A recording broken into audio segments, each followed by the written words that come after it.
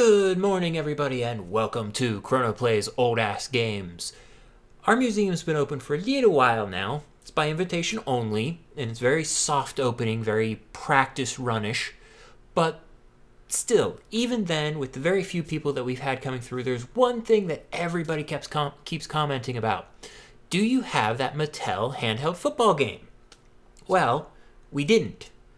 Now we do. In fact, we have 3 of them.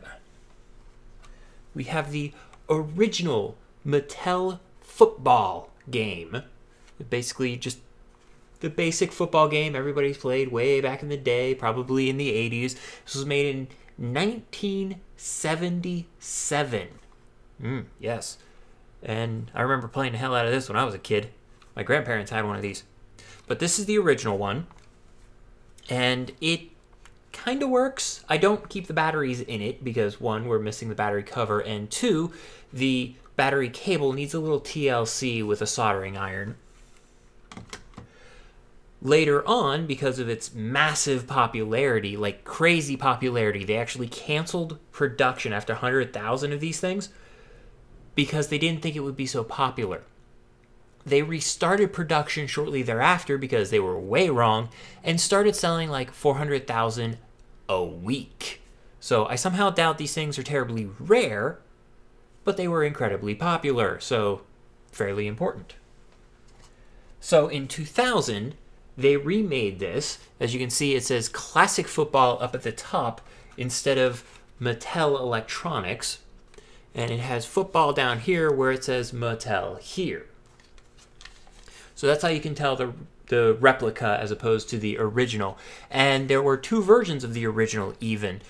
The way you can tell is the outlines here aren't there anymore. Like the little football guy outline here isn't there anymore. And instead of football, it says football 1 because they did make a football 2. Also, there is an external power jack in the original football, whereas it's purely battery operated when it's in football 1. Bloop.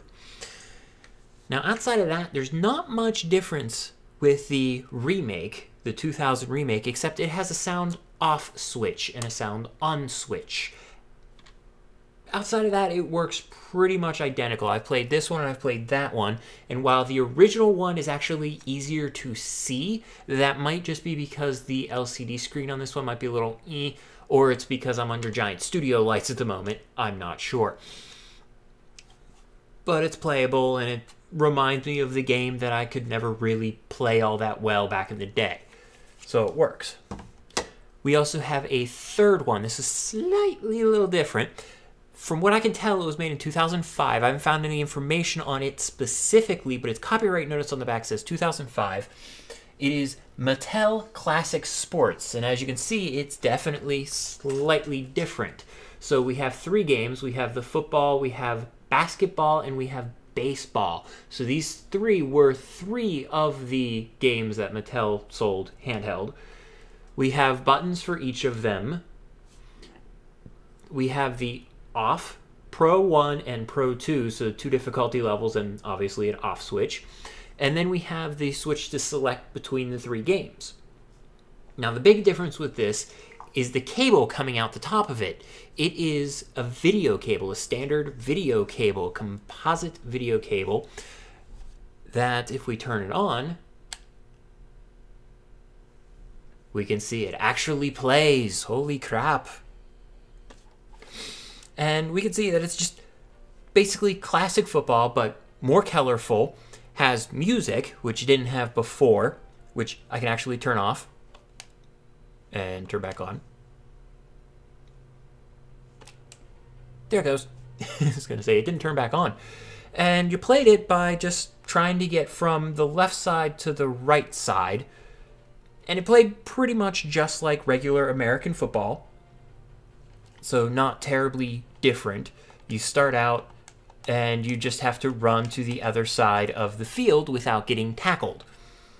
And if you get tackled, like I just was, you just hike the ball again and try to outrun the other players, which doesn't seem to work out all that well for me because, well, I'm just not good at it. But you can psych out the computer, which I thought was really cool. Get everybody down to one side, and it takes them a minute to get back up to the other side. But they are pretty fast. But it plays just like regular football, so you have 10 yards to get to, before you can reset to first down.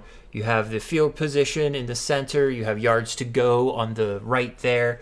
Down at the bottom is the score, the home and the visitor team, the time remaining, which is 13.6 seconds. And yeah, it just counts. But it only counts when you're actually playing. Trap myself there. Not good at football. But you have to loop through the screen a couple of times before you can get the whole way down to where you need to be to get a score, because each line is 1 yard. And that's not terribly surprising, I would say. I mean, kind of makes sense, right? Ooh. But yeah, so everybody would play like endless hours of this from what I've seen. So let's flip it over to one of the other games, which technically these games aren't part of this, aren't the focus of this video, but they exist in the handheld, so let's go over them. Switch over to basketball, which I've been trying to figure out how to play, and I'm very confused. So I hit shoot, and then the ball blinks, and then it beeps at me, and I don't know. Obviously, you don't get tackled in the game because, well, it's basketball, not football. Shoot. And I have no idea what the crap is going on. And I can get close to the basket and then shoot, but it doesn't do anything. At least not that I can figure out how to play. But I don't have the original instructions for the game. I only have this. Okay, I'm on the freaking basket. Hey, I made a basket! 2 points. Nice. I thought you only got 1 point if you were, like, doing a slam dunk or something like that. So you have to get around the guys. I can't figure out how to shoot.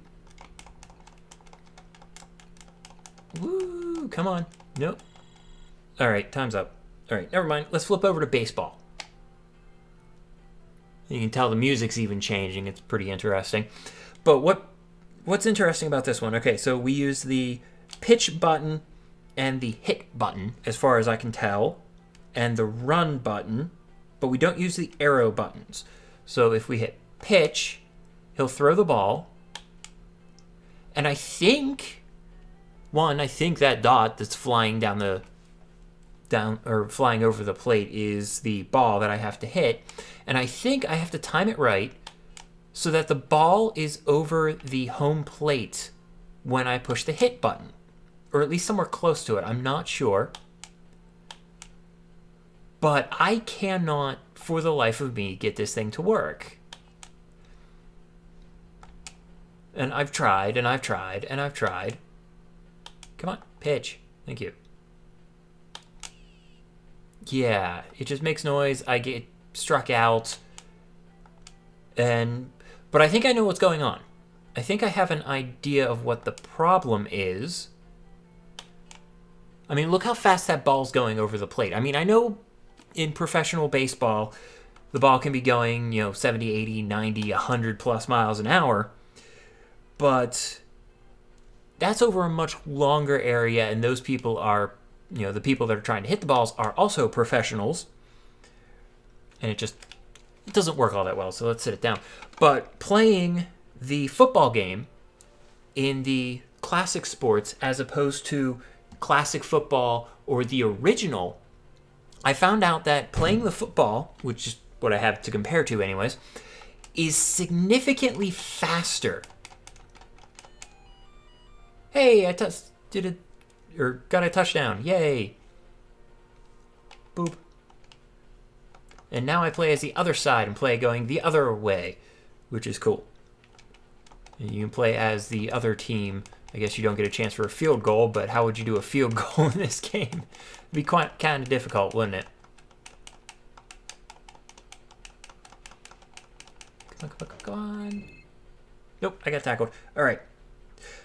So yes, football runs significantly faster in this version of the game as opposed to the other two versions of the game. So that's why I think baseball is such a pain in the butt, and possibly even basketball is such a pain in the butt, because they're running too fast for the game. They're going too quickly.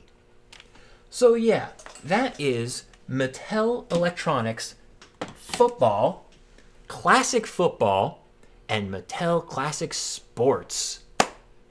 I will see you guys in the next episode, and as always, keep playing the game and have fun.